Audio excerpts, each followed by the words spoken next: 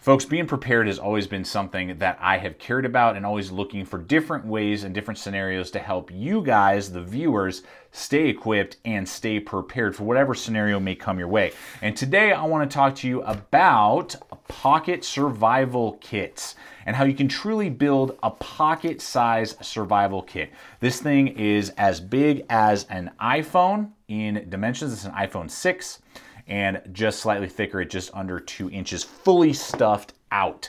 So this could easily fit in a large baggy cargo pocket. It has a loop you could easily run through a belt or throw it in a commuter bag, throw it in your glove box, throw it in whatever you want, but making it so compact that it can literally fit in the palm of your hand, but giving you enough tools and enough items to keep a leg up on a bad scenario, a survival scenario, whatever it may be, from a power outage to something way worse, to help you get from point A to point B, danger to safe zone. This is the idea and the concept, keeping it on a budget and keeping it compact and small enough to fit inside a pocket. So we're going to start with the face here, and we're going to look at this very first item, which is a thermal blanket. These things cost like $1.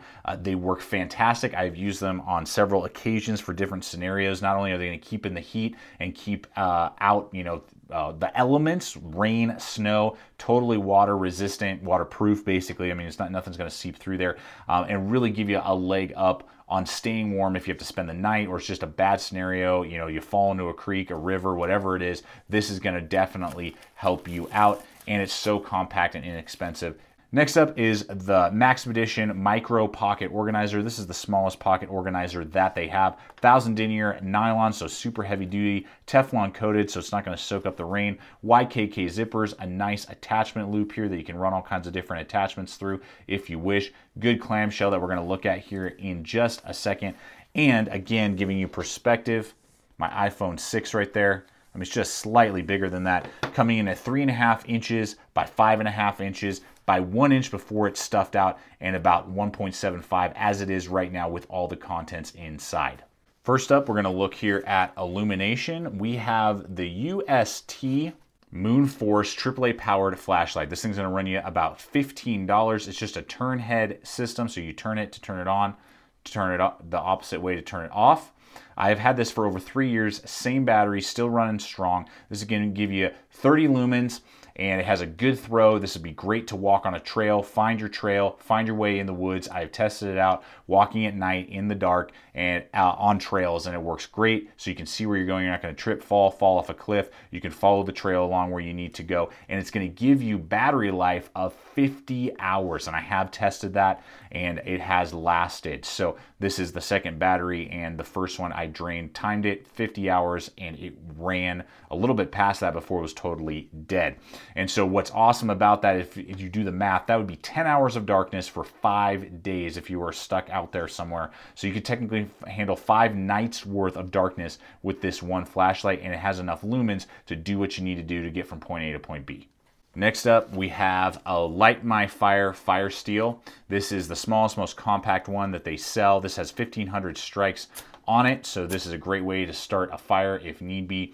And this will run you between $8 and $10, and no moving parts. You just have to have a 90-degree spine of metal, and it's going to throw sparks and get you a fire, which is a huge thing to have in a survival situation. Got to have your Bic lighter. Super simple. This would be the first way that I would try and start a fire, but if something broke, a mechanism got damaged, it got flooded, or something like that, or just ultimately ran out of fuel, I have that backup fire steel to get me a fire and help me in that survival situation. Emergency whistle. You can get these on a lot of just free stuff.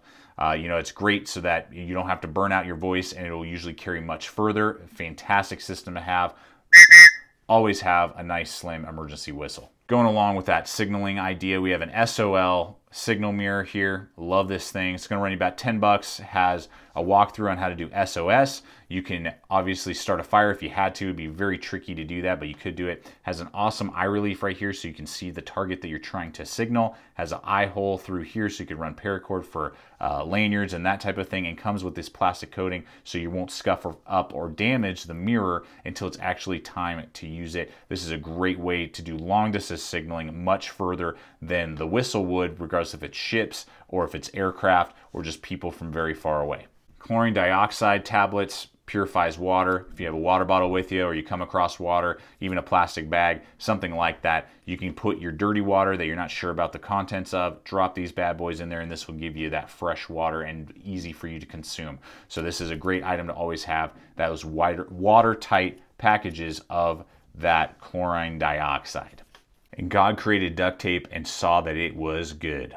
Duct tape, gotta have it, holds the world together, able to be used in so many scenarios, from medical to mechanical to everything in between. And so the slimmest way I've found to carry duct tape is get a used gift card, wrap it around, and now it's super slim. I got about 10 feet of duct tape on this right here, and this is gonna come so in handy in an emergency situation. Literally millions of ways you could use this thing. Multi-tools, I believe, are a huge aspect of any survival kit, regardless of how big or how small. Now, for the size as well as value portion of this system, I decided to go and recommend to you the Victorinox Farmer. This is about $30, and this has a lot of punch for its compact size. We first off have that 3-inch blade there. This is going to do a lot of work for you, utility work, as well as, you know, like feather sticks if you had to, notches, different things like that, food prep, whatever it may be. And at 3 inches, it's going to give you a pretty good amount of reach. Then we have an awl, so you can punch through leather and harder materials, as well as it has a 90-degree spine that will throw sparks off of that fire steel that we looked at earlier. So that's a great item to have there as well. Then as we go along, we have a wood saw, 3-inch wood saw, which is great for sawing down thinner logs or limbs. You know, you could definitely do something about 1.5 to 2 inches in diameter. If it was green and healthy and you had to build a lean-to or a shelter, you could absolutely do that. You could do triggers, traps, notches, all kinds of different things with this, and gives you a lot of outdoor survival capability, if you will. And then we have here a can opener as well as a smaller flathead. You know, you run into some sort of tuna cans, you know, vegetable soup, whatever it is, and it doesn't have a pop top. Most do, but if they don't, you still got that can opener there, and then that smaller screwdriver. Then we have a larger screwdriver and a pry tool that you can, you know, you can pry stuff with within reason, and a bottle cap opener. So I think it's very, very useful, lightweight, and gives you lots of capabilities. I'm sure some of you are going to ask, so I'll just tell you. This is TEC or Tech pocket clip. You can get these. I'll have a link in the description below, either BLADEHQ, or I'll see if there's on Amazon. They're about 10 bucks. They're a great little item to throw on multi-tools or knives that don't come with pocket clips, and it acts as a secondary pocket clip, which is awesome. Now, eventually that multi-tool is gonna get dull. So how do you keep it sharp? With a DMT credit card size diamond stone. Now, there's lots of different sizes out there. Grits out there. This one is a fine, you know, you can get coarse, extra fine, but this is going to help tune up your blades. I use these regularly. It goes in my EDC system, and I have used it extensively with fantastic results. You can even get 2 of them, maybe get a fine, get a coarse, and really maintain your blades, not only your multi-tools, but other knives that you may have in other systems as well.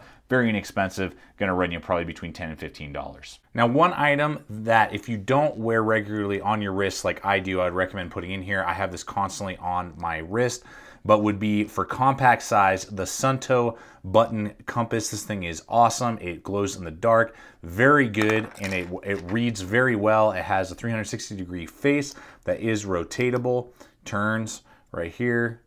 There we go.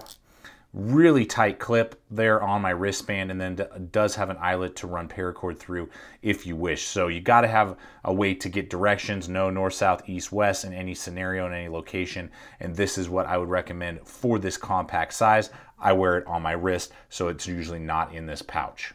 And finally, last but not least, what survival kit would be complete without a cotton bandana? Bandanas can be used in so many different ways, from, you know, starting a fire, helping to start a fire, tinder. You can use it as a compress. You can use it as a tourniquet in an emergency. You can use it as a sling, a bandana, a head wrap. I mean, the ways that you can use this are endless, just like duct tape almost, and everyone should have a good bandana in their survival scenario. Well, folks, there you have it, all laid out for you.